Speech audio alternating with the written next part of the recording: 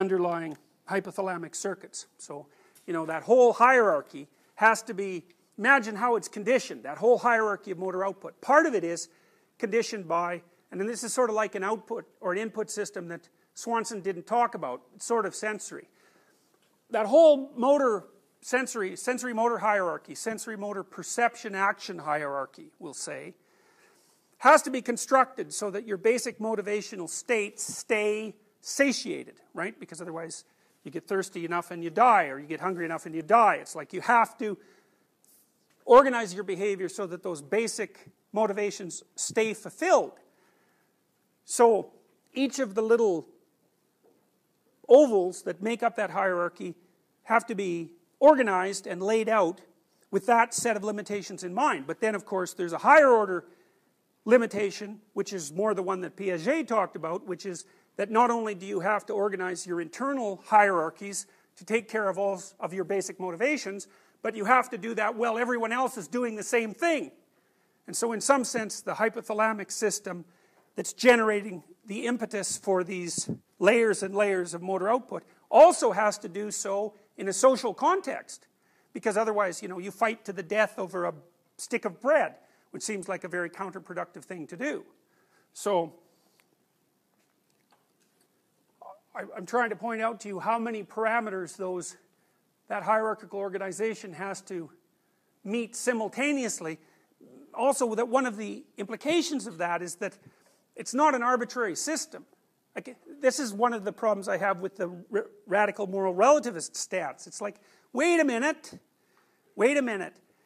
For you to set up your perceptual and behavioral system, it has to solve a whole bunch of problems, and they're really complex problems, and they're kind of arbitrary in some sense. Like, you get hungry and you need to eat. It's arbitrary.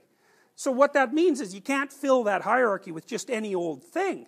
Not only does it have to work to keep all the complex parts of you functioning here and now, but it has to keep them functioning here and now in a way that doesn't disturb them functioning tomorrow or the next day or the next week or the next month.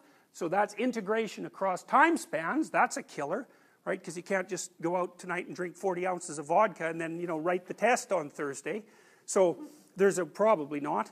So some of you might try. But then you also have to organize your behavior in the here and now with your behavior spread across time frames in the presence of other people who are also organizing their behavior across time frames. It's like once you put that many parameters on the organization of a personality, you can see right away that it can hardly be arbitrary. It's tightly constrained. Okay, so here's some basic emotions. We talked about basic motivations. And so what we're going to do in a simple way is we're going to divide them into two: positive emotions and negative emotions. Okay? And that basically gives you extroversion and neuroticism. So positive emotions, they kind of fall into two classes. The one class is the positive emotion you feel when you run a motivational frame to its limit. So you're hungry, you go have a peanut butter sandwich, and then you're no longer hungry. Okay, so what's the state? How do you define the state after you've eaten your peanut butter sandwich and you're no longer hungry? Well, you're not jumping up and down and cheering like someone who just made a touchdown, right? So it's not that kind of enthusiastic positive emotion that you see when people are celebrating. It's more like satisfaction. And that's actually technically what it's known as, satiation.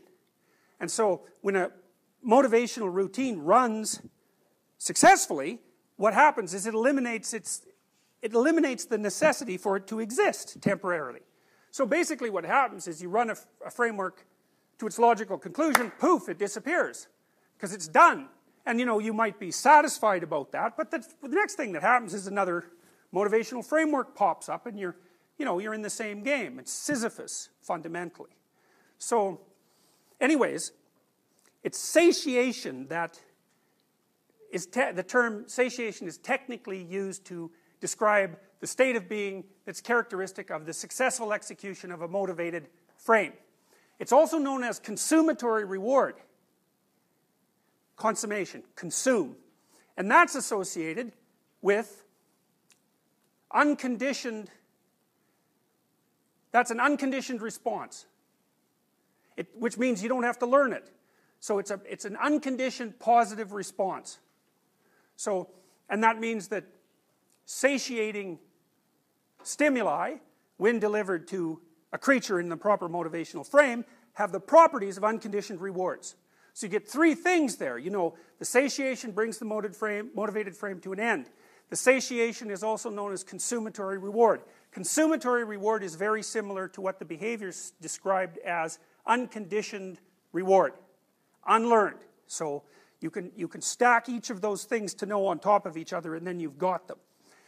The other kind of positive emotion is the positive emotion that you feel when it looks like you might get a consummatory reward. Right.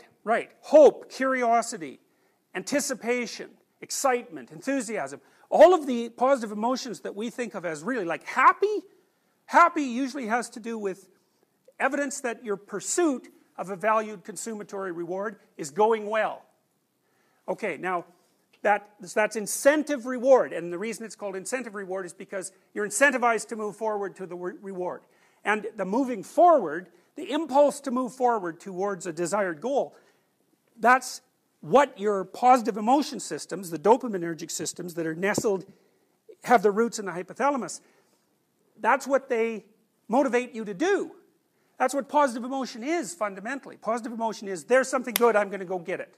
It's the I'm going to go get it part that's associated with excitement and positive emotion. It's what you feel, maybe you're an extrovert, you want to go to a party. And so you're probably more excited about going to the party than you will be when you get there, you know, because it's the apprehension of the reward that's with human beings, because we're such weird creatures.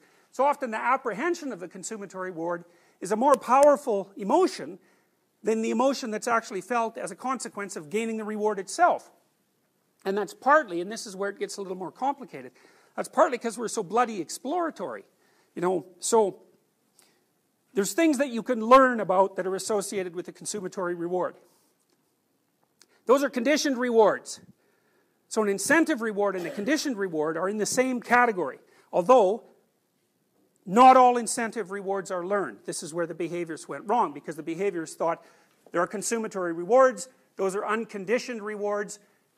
To get a conditioned, if you condition a stimulus to an unconditioned reward, you get a conditioned stimulus with a conditioned reward as a response. But the problem with that line of thinking is that there's actually incentive reward circuitry.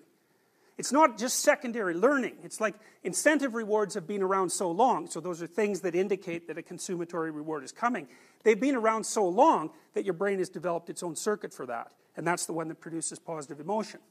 And so that's also produced, by the way, when you're taking a drug of some sort that you really like, that's because it's activating this dopaminergic incentive reward system.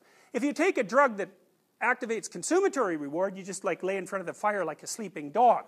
You know, it's not exciting. It's cocaine, amphetamines, alcohol for lots of people, nail the incentive reward system, and that's the dopaminergic exploratory system that emerges out of the hypothalamus. And it's also the thing that learns what to associate with consummatory rewards. So I know that's a lot to take in, but